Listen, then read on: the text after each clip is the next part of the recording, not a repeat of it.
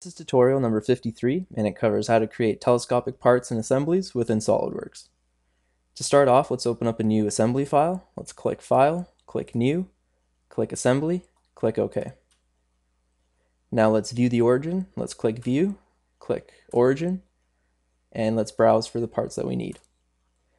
All the parts that we need are found on the DVD, and the parts are Telescopic 30, 45, and 60.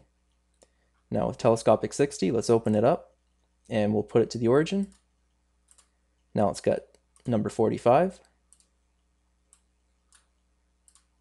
and we'll put it beside 60 and we'll get 30 and put it beside 45. Now let's zoom out a bit and let's click wireframe.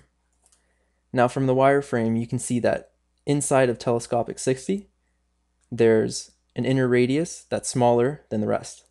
And now what that's going to do is as 45 moves through it, it's free to move until the two radiuses are the same and then it stops. And that's the same with number 30 when we flip the direction of it. So now let's go back to shaded with edges and we'll begin mating these.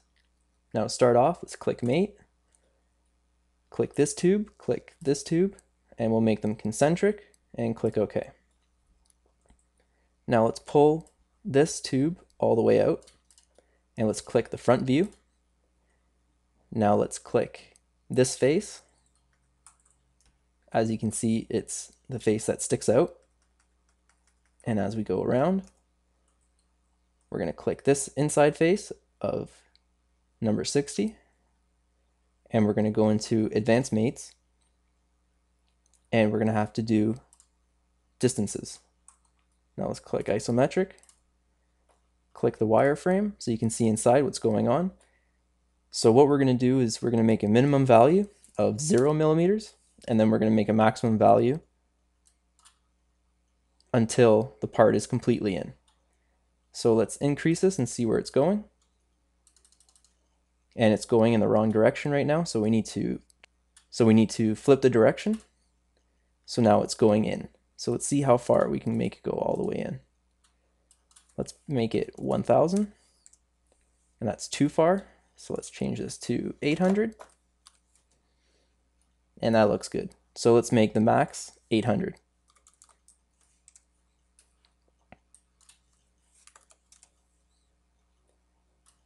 Click accept, click OK, click shaded with edges, and now we've made the first telescopic bit of our assembly.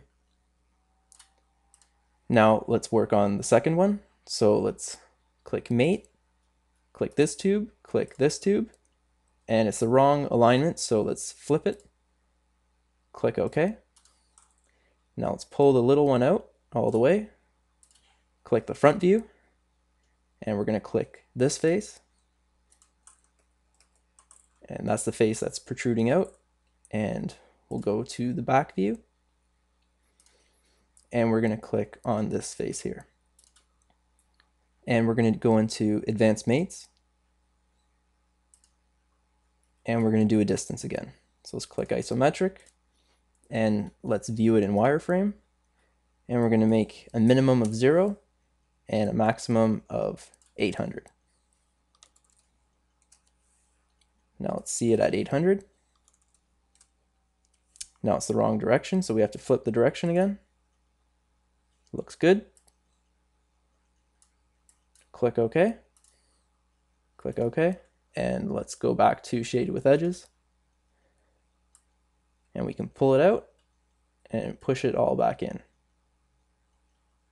So let's click isometric again. And we've created our telescopic part. Now let's click View. Let's hide the origins, and let's look at it in wireframe. Let's look at it from the left so we can see exactly what's going on. Now you can see as we pull it through, it grabs one, and then it grabs the other. And that's exactly what we want it to do.